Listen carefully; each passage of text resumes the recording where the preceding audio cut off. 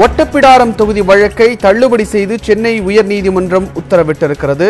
இடைத்தேர்தல் நடைபெற வேண்டிய 21 தொகுதிகளில் 18 தொகுதிகளில் மட்டுமே இடைத்தேர்தல் நடைபெற இருக்கிறதாக தெரிவிக்கப்பட்டது. இந்த சூழ்நிலையில் 3 தொகுதிகளுக்கு இடைத்தேர்தல் நடத்துவது குறித்த ஜரூரான வேலைகள் நடைபெற்று வரக்கூடிய சூழ்நிலையில் உயர்நீதிமன்றம் அந்த வழக்கை தொடர்ந்து விசாரணைக்கு எடுத்துக்கொண்டு வருகிறது. இந்த சூழ்நிலையில் ஒட்டப்பிடாரம் தொகுதிக்கு எதிராக அங்கு தொடரப்பட்ட வழக்கு தள்ளுபடி செய்யப்பட்டிருக்கிறது. இது குறித்த கூடுதல் விவரங்களை வழங்குவதற்காக எமது செய்தியாளர் மதன் நம்முடன் இணைகிறார். மதன், ஒட்டப்பிடாரம் தொகுதி தொடர்பாக அந்த இடைத்தேர்தல் நடத்துவது தொடர்பாக உயர்நீதிமன்றம் தெரிவித்திருக்கக்கூடியது என்ன? இந்த வழக்கு தள்ளுபடி செய்யப்பட்டதன் காரணம் என்ன மதன்?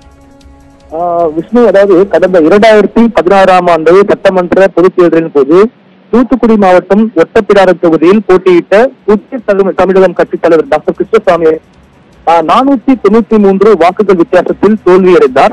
அதிமுக சார்பில் போட்டியிட்டு வெற்றி பெற்ற ஆர் சுந்தர்ராஜ் என்பவருடைய வெற்றியை எதிர்த்து கிருஷ்ணசாமி சென்னை உயர்நீதிமன்றத்தில் தேர்தல் வழக்கு தொடர்ந்தார். அதாவது அரசு மணல் குவாரி ஒப்பந்தம் பெற்றுள்ளதை தான் மறைத்துவிட்டு வேட்புமனு தாக்கல் செய்து வெற்றி பெற்றதாக கிருஷ்ணசாமி தரப்பில், அதாவது சுந்தரராஜன் மீது குற்றம் சாட்டப்பட்டது. மேலும் தன்னுடைய அதிகாரத்தை பயன்படுத்தி அவர் வெற்றி பெற்றுள்ளதால் அவருடைய வெற்றி செல்லாது அறிவிக்க வேண்டும் என்று அவர் மனு தாக்கல் செய்திருந்தார். அந்த வழக்கானது நீதிபதி ரவிச்சந்திர பாபு முன்பு விசாரணை நடைபெற்று வந்தது. இந்த வழக்கு விசாரணை நடைபெற்று வந்த நிலையில் அதிமுக விட்டு அவர் வெளியே சுந்தர்ராஜ் வெளியேறிய காரணத்தால் கட்சி தாவல் நடவடிக்கை ஈடுபட்டதாக சுந்தர்ராஜ் தகுதி நீக்கம் செய்யப்பட்டார். எம்எல்ஏ பதவி தகுதி நீக்கம் செய்யப்பட்டார். அந்த தகுதி நீக்கத்தை சென்னை உயர்நீதிமன்றம் சமீபத்தில் உறுதி செய்தது.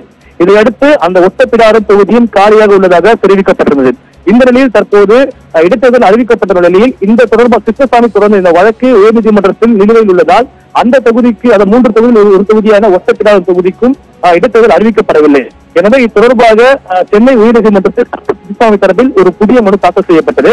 அதாவது இந்த தான் தொடர்ந்து அந்த வழக்கு நிலுவையில் உள்ள ஒரே காரணத்திற்காக தற்போது ஒட்டப்பிடாரம் தொகுதிக்கு இடைத்தேர்தல் அறிவிக்கப்படவில்லை. எனவே தன்னுடைய அந்த தேர்தல் வழக்கை தான் திரும்ப பெற்றுக் கொள்வதாக அவர் மனு தாக்கல் செய்திருந்தார். இந்த மனுவும் இன்று நீதிபதி ரவிச்சந்திர பாபு முன்பு விசாரணைக்கு வந்தது.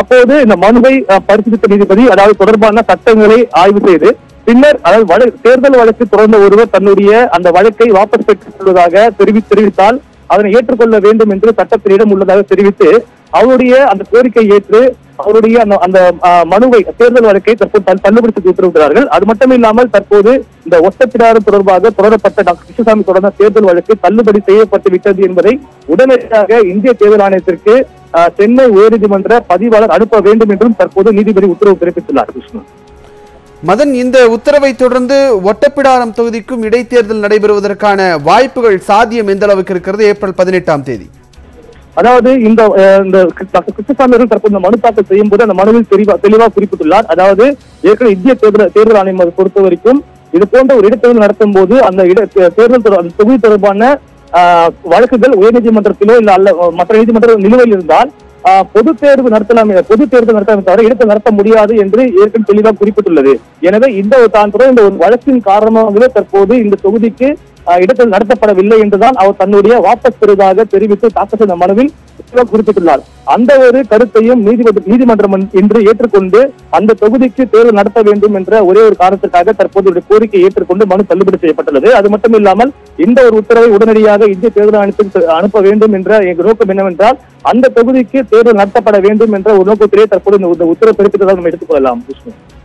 நன்றி மதன், உங்களுடைய தகவல்களுக்கு. ஒட்டப்பிடாரம் தொகுதி வழக்கை தள்ளுபடி செய்து சென்னை உயர்நீதிமன்றம் உத்தரவிட்டிருக்கிறது. மனுவை மனுதாரர் கிருஷ்ணசாமி வாபஸ் பெற்றதால் நீதிபதிகள் இந்த அறிவிப்பை வெளியிட்டிருக்கிறார்கள். இந்த அறிவிப்பை இந்திய தேர்தல் ஆணையம் உடனடியாக தெரிவிக்க வேண்டும் என்றும் உத்தரவிடப்பட்டிருக்கிறது. இது குறித்த கூடுதல் விவரங்களை எமது செய்தியாளர் மதன் வழங்க கேட்டோம்.